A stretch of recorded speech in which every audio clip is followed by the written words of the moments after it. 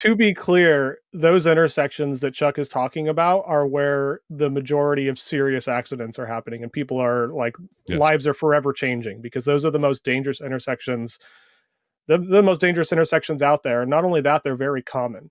Especially around where I live, there'll be huge like box trucks parked on each side, and you have to creep an uncomfortable amount. And whatever amount you have to creep, the car has to creep that 1 foot more. You know what I mean? Um, that could be potentially dangerous. But I'll give you what I think of as the best and worst case scenario. So that kind of jumps into this tweet real quick. Let me go ahead and pull it up. This was in response to Robert Scoble. Tesla AI is very underrated. Had 2 AI founders while my car drove us through SF. If you have a friend with FSD, beg them for a ride. If you think Elon Musk has competition, you're simply wrong. There is none. And then Elon Musk replied to this in the morning, 12:43 my time central. Yeah, 99% of people have no idea, and improvement will accelerate dramatically now that we are no longer AI training compute constrained. And so for those that are not familiar, in sort of non-technical terms, what that means is that for this version 12 thing where the AI brain is learning how to drive, the challenge Tesla has had has been having enough computer chips to process the data they had to make the system feel better. And what's sort of interesting about what you're saying and what this comment implies is that between 12.1 and 12.3, they were hardware constrained. So those massive improvements we've seen were during a time where they've been hardware constrained and they didn't have the compute to go as fast as they could. And they still made significantly faster progress than they ever have before in critical areas with a brand new approach. And I, like all those variables put together is kind of shocking to think through. And now the implications here is okay, so we've solved the hardware problem for now. And now becomes a data thing where we need to feed it more data to get better. And it also sounds like, at least from the guidance we got from Tesla at one of their quarterly earnings reports, was that or one of their meetings, I forget what it was, they're not gonna stop here. They're gonna add more hardware. And they're gonna get more data. So like it will get better faster. So how do you think through that, JD? And then Hans as well. I'd love to hear both your takes on this. I recently watched an interview with Sam Altman where he basically said like compute power is going to be the currency of the future. And I think that's completely probably valid. Where Tesla might have all the data in the world, but unless they have the training, like the system capable of putting that into a model that drives the car well, like you can't do anything with it. And it was actually pretty shocking to me to see that tweet from Elon saying that they're no longer compute restrained, because that either means they have a ton of H100s or like Dojo is coming online. Either way, you know, like it's happening. I think Elon even thanked the CEO of NVIDIA for like selling him and like prioritizing him to give him the compute power needed, which is just like what a crazy situation. Like if you really think about that. But yeah, I think the future has AI all over it. I don't just like the very beginning part of that tweet is like 99% of people just do not understand. They think everything's going to be like staying the same, or we're going to see progress like we've seen progress in the past. And I don't think so. I think it's going to start really accelerating. So it's really both at this point, as far as I know. There's a large portion that is NVIDIA. They are bringing online Dojo as well. It seems like it's probably mostly NVIDIA. And, you know, people have mentioned they could also be adding in AMD hardware. Like it's not out of the realm of possibility that they are even supplementing whatever they have with other providers as well. But yeah, there's really no one right now who's delivering cost efficiency that NVIDIA is delivering for this high performance AI training compute. The DGX series of supercomputers is just bananas. And it's incredible to see how fast that is progressing. There was a tweet that Brad Gerstner shared earlier this week that said, you know, Moore's law equates to basically a 30 times improvement in basically, you know, dollars per compute over 10 years. And that under Jensen, NVIDIA from the initial DGX computer that they delivered, that first one that he delivered to OpenAI back when Elon Musk was still involved. From then until the most recent, the GB200, which is the new one that they just announced, is a 3,600 times increase. And that, yeah, these new ones, they could have trained GPT-4 with 1/10 of the GPUs that OpenAI used originally, and only using 1/4 of the power. So, and the power is really where the cost comes from, that it's 4 times cheaper today to train GPT-4 than it was however long ago they were doing that training run, whether it was 12 months or 18 months.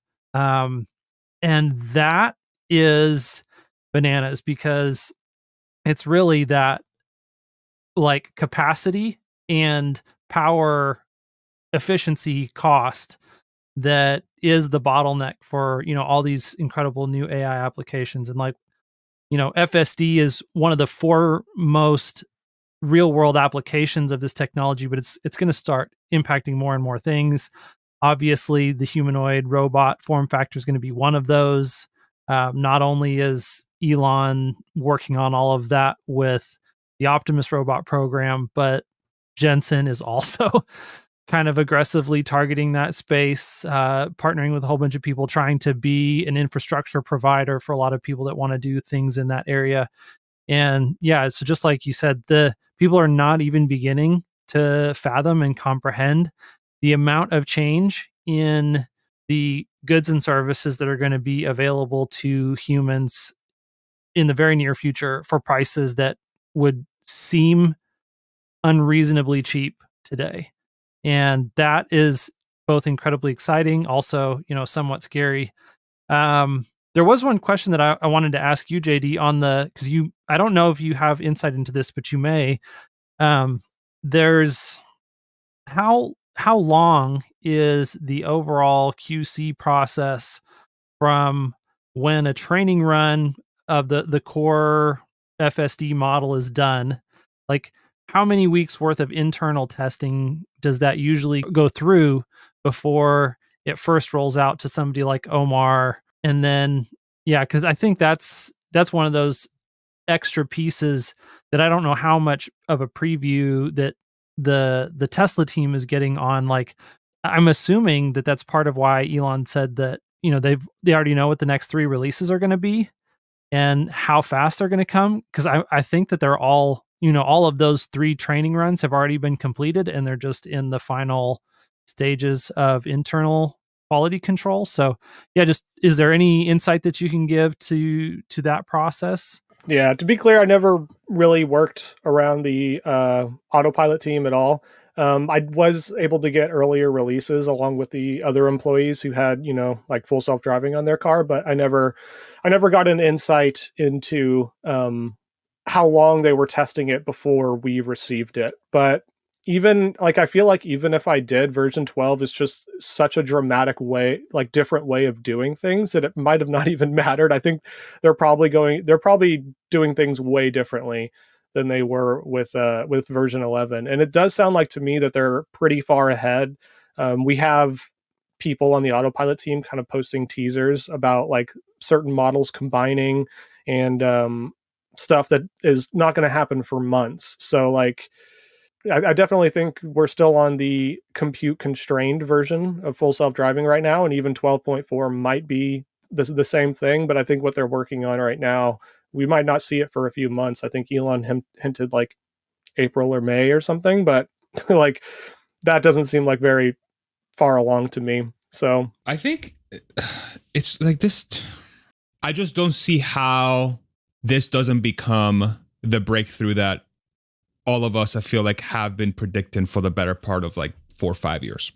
It just seems like all the bones are there. You have a tool that understands reality, that is able to create actions based on that reality, that is constrained by how many chips and how much data you have. Okay, the chip equation is being solved right before our eyes, especially through NVIDIA, where they are coming out with hardware that is not only making, they're not only making more hardware for people to do the computation, but each piece of hardware is becoming significantly better at doing so per piece of hardware at a fraction of the energy used, right? So multiplier effect on how much compute power you'll have as you go into the next few years. So it's not just like throw H100s at it, but it's like throw the second, third, fourth, fifth, sixth generation of the H100, which will do whatever, 2, 3, 4, 5x the capability of the current one. And then you have a company that's, and this is where, again, Hans is so good at creating terminology. You're like a freaking encyclopedia of cool terminology. Tesla has a search engine. So what is a search engine? It's all the 5.5 million cars all over the roads right now collecting the data that Tesla can then use those increasingly more capable chips to teach the AI how to drive in every situation, right? And then the logical question becomes, what would keep Tesla from being able to have a self-driving car? And to me, it's like two questions, and I'd love to explore these with you guys. So number one, the regulatory piece, which seems like it's going to be the biggest bottleneck, especially in places like, say, Europe or China or India, depending on the kind of variables that you have that are going to make it difficult to come out with a vehicle that can drive itself. But there is also certain jurisdictions in the United States that are already allowing people to self-drive the cars. So it's like it becomes a function of time and proving out that the technology works. But then the other limiting factor to say, okay, so this is not going to work is the hardware placement. So the cameras, right? Do they have the right set of cameras? Are they in the right place? And when we're talking with Chuck Cook earlier this week, which is another fantastic channel that does covers FSD and how it progresses over time, he's still, which I truly respect his opinion, because he's very, seems to be very well versed in this area. He still feels like for a true robotaxi solution, you need better camera placements.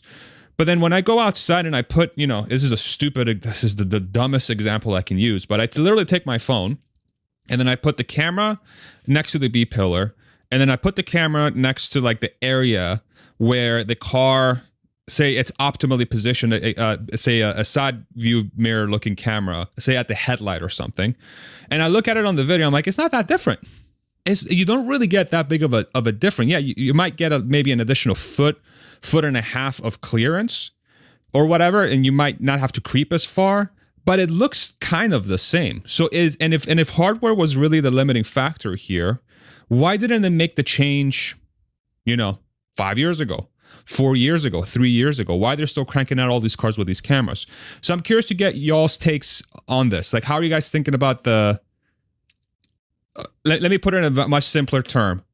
I would be shocked if this is not level 5 or level 4, right? Please tell me how dumb I am. Somebody. Or did I bring the wrong people? No, like, to be clear, those intersections that Chuck is talking about are where the majority of serious accidents are happening, and people are like, yes, lives are forever changing, because those are the most dangerous intersections. The most dangerous intersections out there. Not only that, they're very common, especially around where I live. There'll be huge like box trucks parked on each side, and you have to creep an uncomfortable amount. And whatever amount you have to creep, the car has to creep that 1 foot more. You know what I mean? That could be potentially dangerous. But I'll give you what I think of as the best and worst case scenario. I think if, say, they want to do like level 5, like you say, maybe just within a certain bounded area. I'm not even sure of the driving levels. I read it a while ago. I don't even really know, to be honest with you. But say like they're going to take the Waymo approach and go through San Francisco, right? I think the easiest approach that they could possibly do is, and they wouldn't even have to change full self-driving at all, or the model running the car. All they would have to do is modify the navigation routes so that it would just, instead of making that unprotected left, it'll make 3 rights. And that is something that actually Waymo already does. There's a lot of videos I watch of people like stress testing the Waymo and going through these areas. And you can see on the visualizations, there's these red areas where the Waymo is just not able to go. even though it's technically within their bounds or whatever, they just don't allow the car to go through that intersection because statistically speaking, there's a much higher likelihood of an accident there. So to me, it seems like obvious, like when they're really ready to roll this out as a robotaxi, we'll call it, like all they have to do is modify the to navigation to say prefer not doing this turn if at all possible. If you absolutely have to, like maybe, but like even if you have to do a 3-point turn down this street, just don't go through that intersection. I would say that's the best case scenario. If that doesn't happen, I feel like the side repeater cameras on the car are probably the easiest to replace out of any of the cameras. And if they just increase the field of view another 10 or 20 degrees, like the problem is solved.